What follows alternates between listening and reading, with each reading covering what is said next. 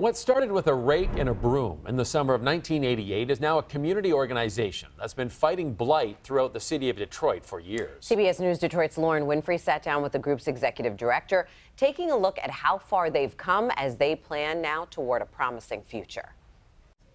Blightbusters has so much history on the city's northwest side. It was birthed out of necessity nearly 35 years ago, and it was the driving force behind initiatives like Angels Night, something most of us Detroiters are very familiar with. But the group's work has grown over the years because of everyday people committing to an extraordinary cause.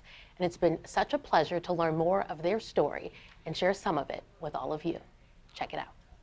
If you would have looked at this corner 30 years ago, pretty much every building was vacant, boarded up, abandoned. Despite the condition of the old Redford neighborhood 3 decades ago, I had one or two options: leave or fight and try and make a difference. John George never ditched Detroit. But when my son was 2 and my wife was pregnant with our daughter Ann, there was an abandoned home behind our house that turned into a crack house. And we didn't want to move, but at the same time, we didn't want our children growing up in and around that negative energy. So when John's complaint calls to the city and police went unanswered, if we don't do it, it ain't gonna get done.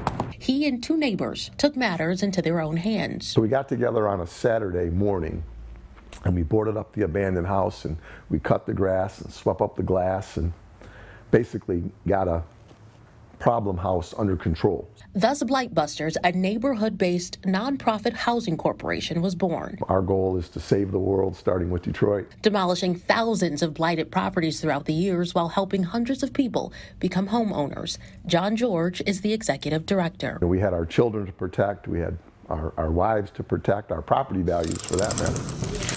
Something John's still passionate about today, but his why expands far beyond the 4 walls of his home. I love this city. I love the people of this city. I want to be an example for my children and grandchildren. That, in fact,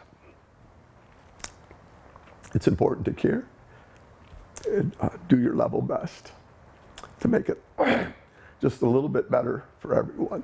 To achieve this, Blightbusters recently broke ground on a new development. At the end of the day, we will have 48 units of affordable housing, while shouldering another heavy lift. We will have a new community center.